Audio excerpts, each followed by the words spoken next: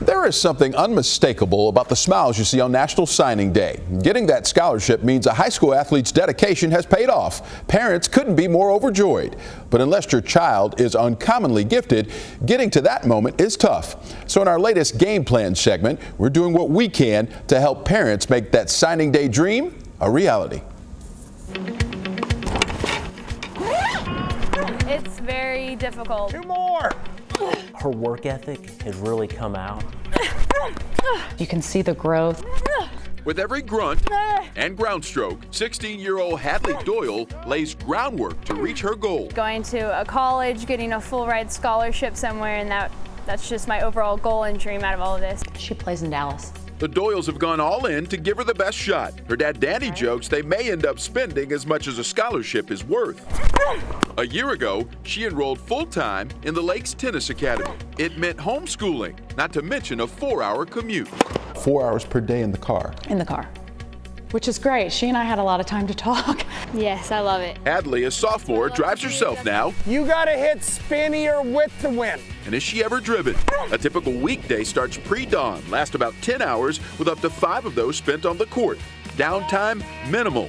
Most weekends reserved for tournaments. 2 or 3 tournaments a month. All day Saturday, all day Sunday, and a lot of times all day Monday. It's quite tiring. They gotta be willing to run through a brick wall, and you gotta have a parent that's gonna let them. Hadley's story just one of so many. The national governing body for high school sports says there are some 8 million students playing high school sports each year. Only about 2% of them will earn an athletic scholarship. So which sports give you an edge in reaching signing day success? For boys, gymnasts have the best odds. 1 scholarship to every 20 athletes.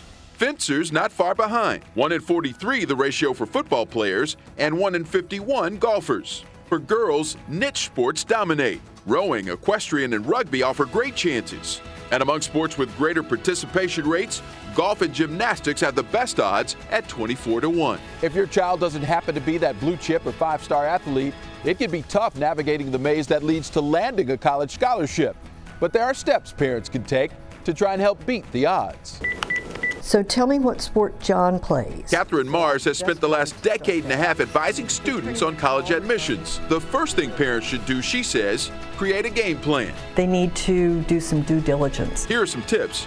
First, make an honest assessment of your child's ability to see what type of schools and scholarships make sense. Hit the books. It can't be stressed enough. All other things considered being equal, better grades break the tie. The strategic plan they need to work on is their academics. Don't wait. Be proactive in terms of reaching out to several coaches. It's got their ranking. Hadley has emailed dozens of coaches.